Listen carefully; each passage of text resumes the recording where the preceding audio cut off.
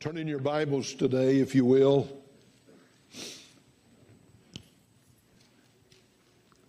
to the last book of the Bible. I'm continuing a series on the three comings of Christ. This will be the third in a series on the three comings of Christ. The 12th chapter of the book of the Revelation.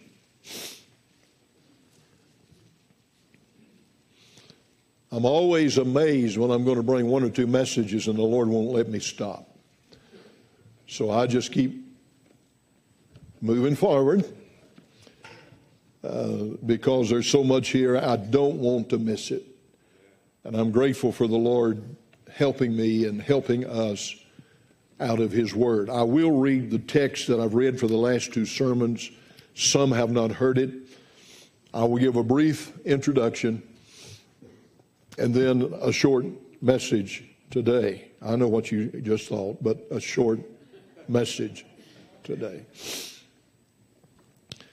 Revelation chapter 12, verse number 1. And there appeared a great wonder in heaven, a woman clothed with the sun and the moon under her feet, and upon her head a crown of 12 stars. And she, being with child, cried, travailing in birth and pained to be delivered. And there appeared another wonder in heaven, and behold, a great red dragon, having 7 heads and 10 horns, and 7 crowns upon his heads. His tail drew the third part of the stars of heaven, and did cast them to the earth.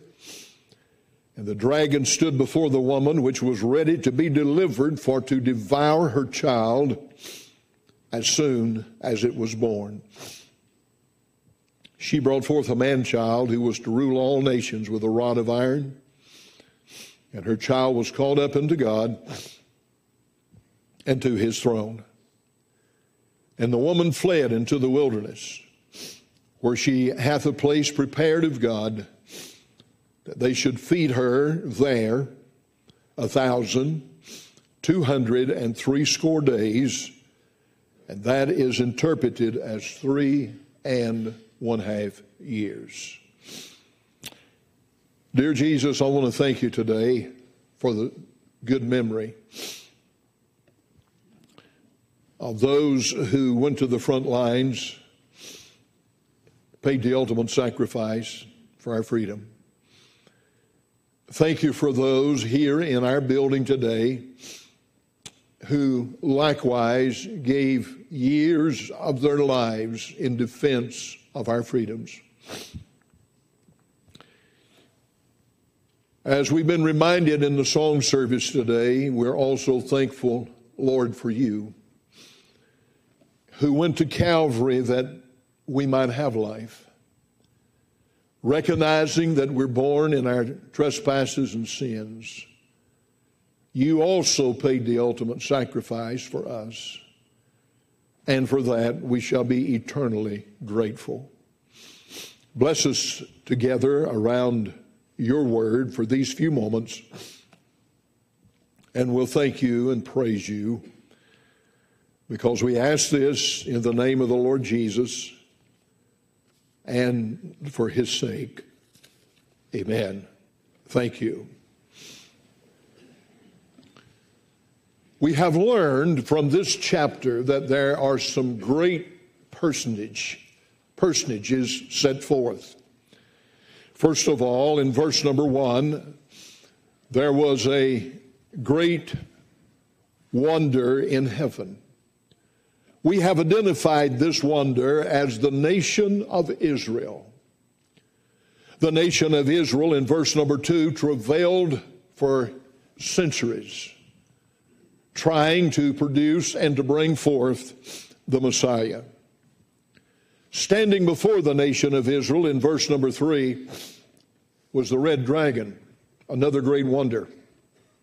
Identified in verse number 9 as that old serpent called the devil. For centuries, Israel was on the radar scope of God, God determined that through that nation, he would bring salvation to the world. When the day came and she produced the Messiah, the devil did all in his diabolical power to take the life of the Lord Jesus. We looked at that in our last study. The devil, however, could not stop Israel as a nation.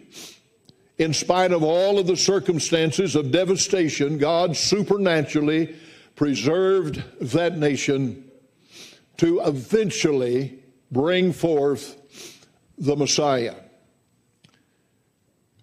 The Bible in verse number 5 reminds us of his birth. And it also reminds us, and I'm glad to report this, of the failure of Satan. Satan wins some skirmishes, but we know from the scripture he doesn't win the final battle. We do understand in verse number 5 that he lost the battle to prevent the Messiah from coming, and he also lost the battle in preventing the Messiah from going back to heaven vicariously and victoriously. Because the Bible says in verse number 5 that she brought forth a man-child. That's the first coming of the Lord. She brought forth a man-child, and he was to rule all nations with a rod of iron. And here is where once again the devil failed. Her child was caught up unto God and to the throne. That the devil tried to prevent. But the devil went down in failure because Jesus made it safely back to heaven. We move from verse 5 to verse 6 in Revelation 12. And we note that we are now addressing in verse number 6 a time yet prophetic to us, a future time. It is known as the tribulation. It is known as the 70th week of Daniel. And it teaches us that the woman fled into the wilderness, where she had a place prepared of God. They should feed her there 3.5 years. The setting is, after the church is taken out, the Antichrist will be revealed, and the 3.5 years of his 7-year reign will be a literal hell on this earth. And for the nation of Israel left behind to survive, she will have to flee into the wilderness. We read about it in Matthew 24, Mark 13, Luke 21, and other passages of Scripture. God prepares a place for her to flee. Right now, this morning, we are living between verse 5 and verse number 6. This is known in the Bible as a great parenthesis. It is known as the day of grace. It is known as the church age. There are two major events in the book of the Revelation that we learn about that Jesus is responsible for that is not shared with us here in the 12th chapter of the book of the Revelation. Here he's born, he's caught up into heaven, and he sits on the right hand of the Father. However, in the book of the Revelation, we learn about two great important events which took place while he was here between Revelation 12, 5, and 6. We move back once again to the first chapter of the book of the Revelation to find out something which will lead us up to the second appearing of the Lord Jesus Christ. That is found in the first chapter of Revelation, verse number 5, where we are told that he loved us and washed us from our sins in his own blood, and numerous occasions in the 5th chapter and in the 7th chapter of the book of the Revelation, we see the Son of God, the Messiah, with the prince of the slaughter in his body, where he literally went to the cross and he died for us. Now let's deal with that for just a moment. Why did the Lord Jesus Christ have to die and give his blood on Calvary's cross for us? Let me give you 3 reasons hurriedly. Number 1, it was necessary for him to go to the cross because of the universality of sin. And I want to say it again, it was necessary for Jesus Christ to go to the cross, Revelation 1:5, to love us and to give his blood for us because of the universality of sin. We learn that there are approximately 8 billion people on planet Earth right now. Now that's a lot of people. If you look at the total number of people who have lived on planet Earth since Adam and Eve in the garden, we are told that there's approximately 108 billion people who have probably lived in the history of the human race. That's a lot of people. Today in the world, only about, we're told, 30%, 30 to 32, 33% of the people who are living on this earth right now, right at this given moment, somewhere around a third of the population identify with Christianity. That means that approximately 2/3 of the human race alive right now on planet Earth are lost without Jesus Christ as their personal Savior. That's tragic. Then when we scrutinize and we analyze the third of the human race who identify with Christianity, 33%, the numbers of true Christianity comes way down below that. Because not everybody that identifies with Christianity are biblically saved. There are people out there who are cultish who identify with Christianity. There are people out there who, under the auspices of Christianity, will say there are many ways to heaven. And yet we realize and we understand that of the 33% of the people in the world today, many of those are not saved. So what I'm saying is, there is the universality of the lostness of the human race. You look at those populated areas of our world today. China has the largest number of people in the world. They are followed by India. China possesses approximately 18% of the population of the world. Right behind them is India, just close to them. And you think about the religions of these people. Think about Hinduism. Hinduism is the largest belief system in India. Reincarnation. They believe that you come back as something else after you die. And you say how terrible that is. But let me tell you what's more terrible than that. For people in America to know the way of salvation and to turn their back upon it. But the truth is, and we need to understand this, the truth is sin is universal. Therefore, the world needs a universal Savior. And there's only one. And his name is Jesus Christ. There are not many ways to heaven. I've debated people before. I've talked to people before. They would try to convince me that all roads lead to heaven. There's only one road that leads to heaven, and That's the road of Jesus Christ. He said, I'm the way, and I'm the truth, and I'm the life, and no man cometh unto the Father but by me. But the truth is, if we get on an airplane today and fly to any point on the globe, anywhere you choose to go, it makes no difference. Go as far north, east, south, west you want to go. When you get off of the plane, when you fly with people on the plane, after you arrive at your destination, you will have one thing, if nothing else, you will have one thing in common with every individual you meet on the top side of this earth, and that is everybody you meet will have been a sinner or will have sinned and come short of the glory of God.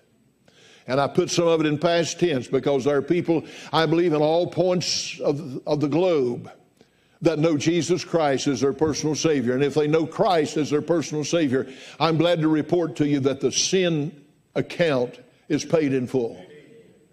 Thank God for that. So we need the Savior because of the universality of sin. We need the Savior, secondly, because of the seriousness of sin. Oh, listen to me today, my friend. Sin is serious business. It's serious in this life. Sin destroys. Go down to the jailhouse. Look at the results of sin down there. Go over in the hospital. Many times you'll see the results of sin there. Look out across the cemeteries. You'll see in many instances the results of sin. Look at the broken homes in our country. Our buses this morning will have brought in a large number of young people. They're meeting now in the other building. We're trying to teach them about Jesus. But a high percentage of those young people over there in our youth churches today will have come out of broken homes. Why? Because sin is deceptive. Sin is powerful. Sin is destroying. And sin is abroad in our land and in our world. And we need a Savior who's universal because of the seriousness of sin, because sin destroys. But not only does sin destroy now, but sin destroys forever in the life to come. Those who reject the Lord Jesus Christ will be condemned forever. If they did not repent of their sins and find forgiveness through the Lord Jesus Christ, they will pay the ultimate sacrifice forever. While eternity rolls, they will have to pay for their sins in the lake of fire forever and forever. So the Lord Jesus Christ, Revelation chapter 1, came into this world to take care of the universality of sin. Aren't you glad He came? Boy, I am so thankful that the Lord Jesus Christ took us into consideration and He came down here for us. So in Revelation, we see the Messiah. He came. He came down here to be the sin offering for all of us. You haven't escaped today. If you're a sinner, you can be saved. I'm saying if you're a sinner, you can become a saint. You don't have to die to be put in some kind of a special catalog of sainthood. I see a certain religious denomination, they try to take people that have died and they canonize them. And they bring them supposedly out of purgatory and they put them into sainthood. Well, my friend, if you read the first chapter of the book of the Revelation, it's very interesting that He has taught us in this chapter that He has made us, I love this, that He has made us saints and kings and priests in verse number 6, and that we shall reign with Him forever and forever. There's only two kinds of people in the world, those that ain't and those that are saints. And if you're saved today, you've become a saint. It comes from the word hagios. It comes from the word holy. It simply means the Lord has taken us out of this world. He saved us. He's put us back in this world to be ambassadors of the world to which we're going. So Jesus came to be the sin offering. Not only did Jesus stay down here according to the book of the Revelation to take care of our sin, but secondly, in the book of the Revelation, chapter 1, chapters 2 and 3, the Lord Jesus Christ came down here to establish the church.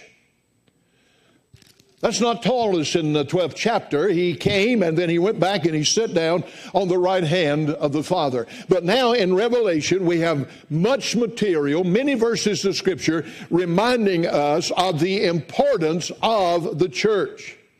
Do you realize today that Jesus established the church? Do you know that Jesus is building his church? In the Gospel of Matthew chapter 16, he said, I will build my church. That's future. And the gates of hell shall not prevail against it. The Apostle Paul, after his conversion, went down into Arabia, the Bible teaches us in the book of Galatians, and also in the book of Ephesians. And he was given the mystery, it's called a mystery, hidden from the foundation of the world. What was the mystery? The church age. The Old Testament saints did not see it. But we are privileged today to be a part of that institution called the church.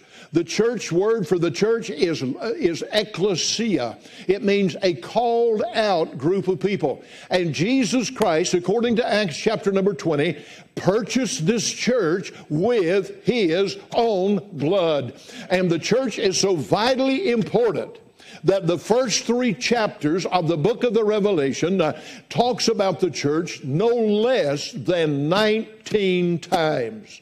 So it's important that we understand hurriedly, I've got to close, but it's important that we understand hurriedly some things about this wonderful church. I'm glad to be a part of the church. And I want you to notice, first of all, in chapter number 1, Revelation, verse number 4, he sends this letter to, watch this, the 7 churches, and the 7 churches in verse 11 are named. Notice the names of them.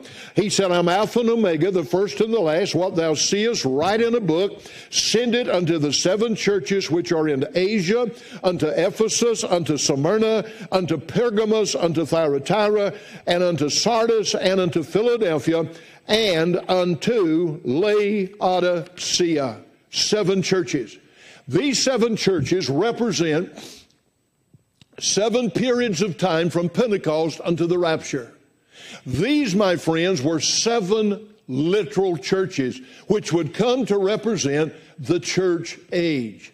Now, I want to say this in closing, and I've got to close fast. I need to be closing long, but I've got to close fast. We had a lot of these extracurricular activity, but I want to say this, it needs to be said. How many of you in this building today, would like to know for sure, 100% for sure, if you're saved, you'd like to know 100% for sure that you are right in the center of God's will? Would you raise your hand? I'd like to know that to the best of my ability, I am right. Not a trick question. I just want to show you something. I'd like to know to the very best of my ability that I am living, I am walking in the center of God's will, because God has a will for all of his children. Well, I want to help you today. Some of you may be kindly wrestling with this. What do I do to find God's will? How do I find God's will? How do I know if I am in God's will? I want to give you, and don't panic when I say this, I want to give you 4 or 5 ways that you can know. I'm just going to touch them. It's just like taking a sip of coffee. I'm not going to drink the whole cup. We're just going to take a sip right quick. I want you to follow me. I want to be able to show you, I want you to hear me, that you can know that sitting right here in the Berean Baptist Church today, that in this part of your life, you are in the center of God's will, in the church which Jesus Christ died to purchase. Let me give you 3 or 4 reasons. First of all, I can tell you that you are in God's will. Those of you right here, I can't say that if people are listening by radio or internet or will be watching this by television, but I can say this to everybody in this building today. You can know right now for sure, 100% for sure, not 99.9 but 100% for sure, you can know right now that in one area of your life, you are in the center of God's will, and here's the reason why. You are sitting in the church which he purchased with his own blood in obedience to the command in Hebrews chapter 10 not to forsake the assembling of yourselves together as the manner of some is. You probably came to church this morning. You probably noted people mowing their yard, washing the cow and baptizing the mule. I don't know. But I'm here to tell you, you came to church today. And in church right now, I can assure you from the Word of God that you are in the center of God's will, because you got up this morning, you got ready, you got in your automobile, you made your way to the house of God, and you followed the scriptural admonition not to forsake the assembling of yourselves together. This church which he established is so important that he has commanded us to go to church. You're in church. Congratulations. You're in the will of God by being here.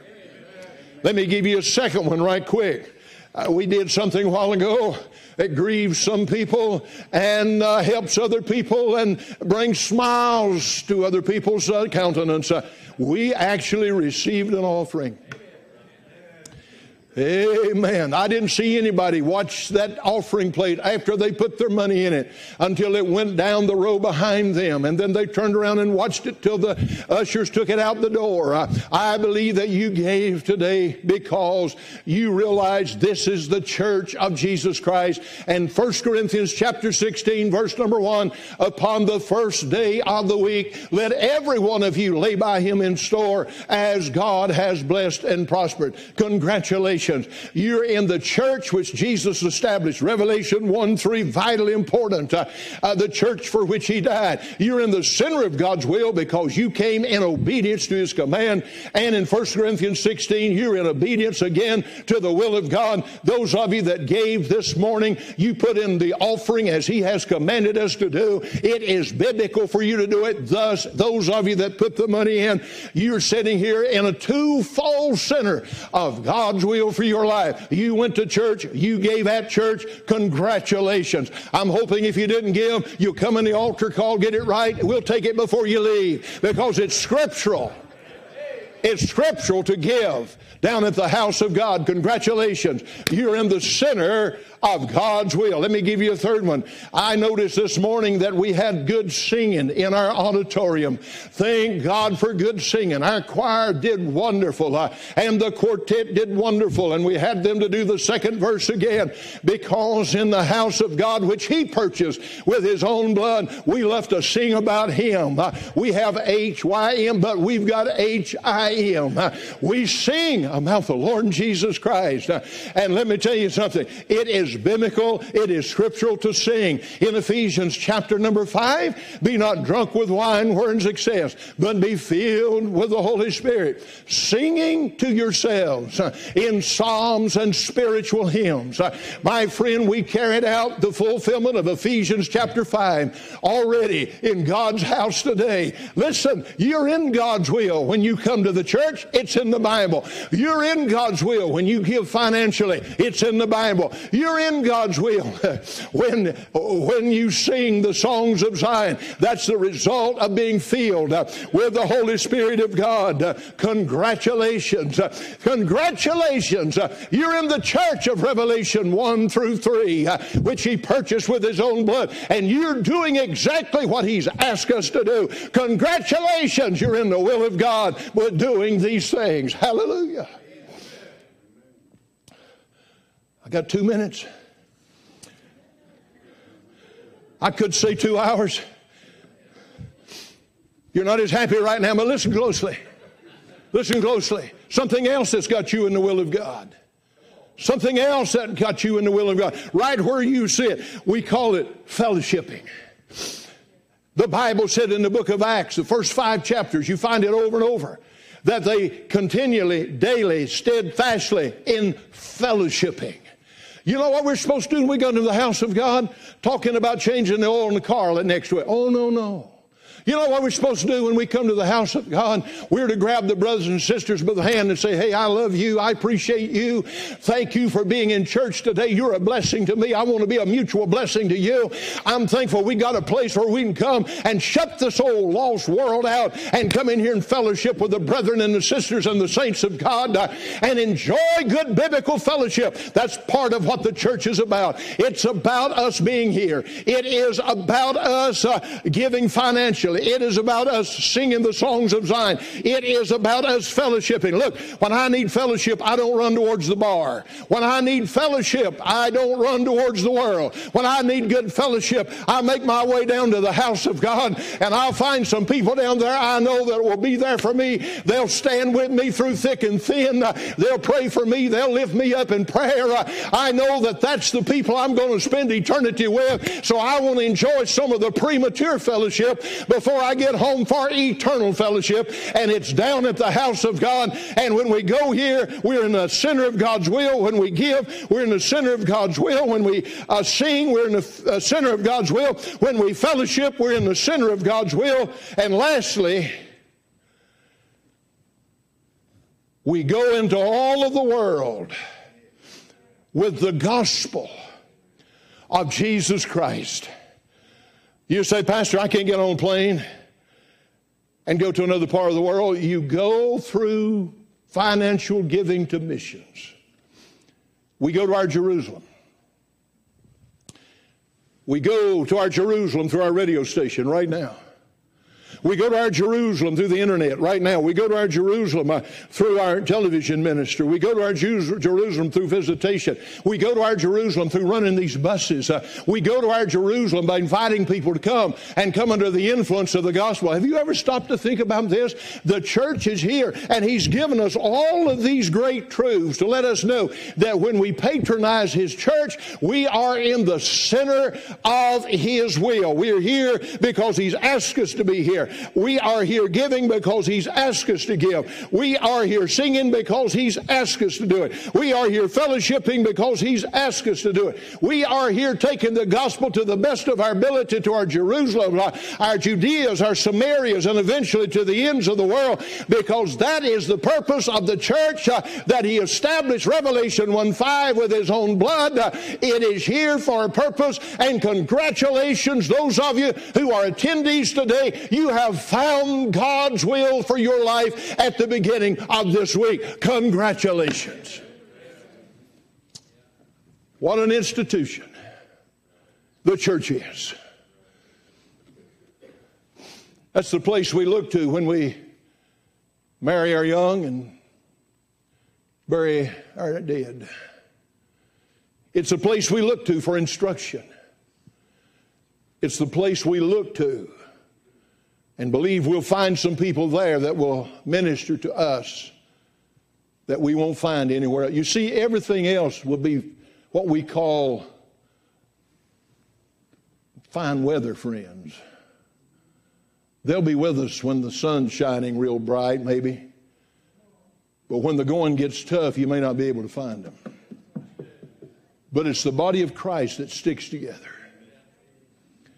And the Bible, and I'm finished, don't say amen, but the Bible calls this church a spiritual building.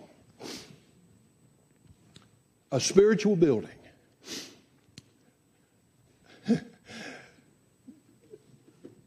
We're a brick in the building. You go out here in the field and you take a brick out there.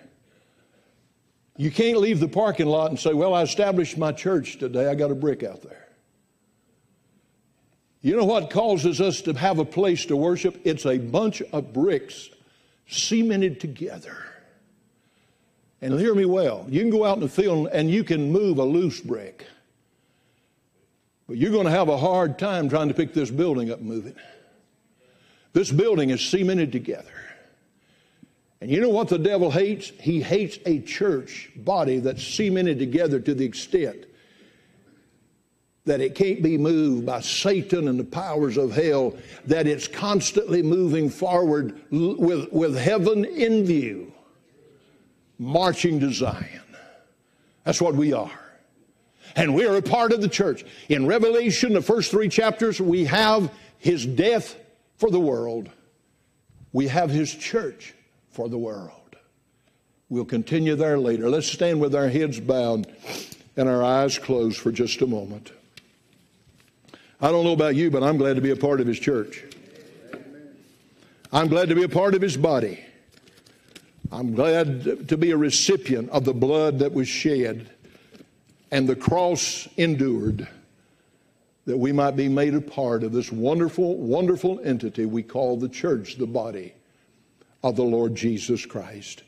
Our heads are bowed, our eyes are closed. I wonder if you would be here today and you'd say by an upraised hand, Pastor, I've never been saved. I know he shed his blood for me, and I realize that I can't get to heaven by what I'm doing. I've got to trust what he did for me. And quite honestly, I'm not sure I've ever done that, and I want you to pray for me. Would you slip your hand up high and let me pray for you? There might be a question about whether or not you've ever been saved. Would you slip your hand up high and let me pray for you? Secondly, how many would be here today and you'd say, you know, God spoke to me. I'm so grateful. I'm so thankful. I'm so appreciative to be a part of the church that Jesus died for. And hands all over the building. Thank you, God bless you. And I wonder if you'd be here and you'd say, you know, I just have the desire. I just need to draw a little closer to the Lord. He's so wonderful to me. He's let me be a part of his church. I'm so glad today that I can fellowship with the saints. I'm so glad I got a place I can come to. I'm so glad I got a place where I can hear the truth. I'm so glad I got a place where I can hear the good singing and see the church of Jesus Christ in action. But my life is just not what it needs to be. Preacher, pray for me. Would you slip your hand up all over the building? Thank you, Lord. You see all of these hands today. Help us to have a desire, dear Jesus, to be in a close fellowship and communion with you as you have ordained it to be. Lord, don't allow us to allow the adversary to slip into our lives. And Lord, draw our spiritual life cold to a place of coldness and indifference. Help us today, to the very best of our ability, to enjoy being saved because we realize and recognize who you are and what you've done for us. Keep your hands upon us in Jesus' name. Others need to come. Would you slip out while the quartet sings this stanza? Thank God for the church. Thank God we can be a part of it. Would you come right now? Thank God that he's here to help us and minister to us.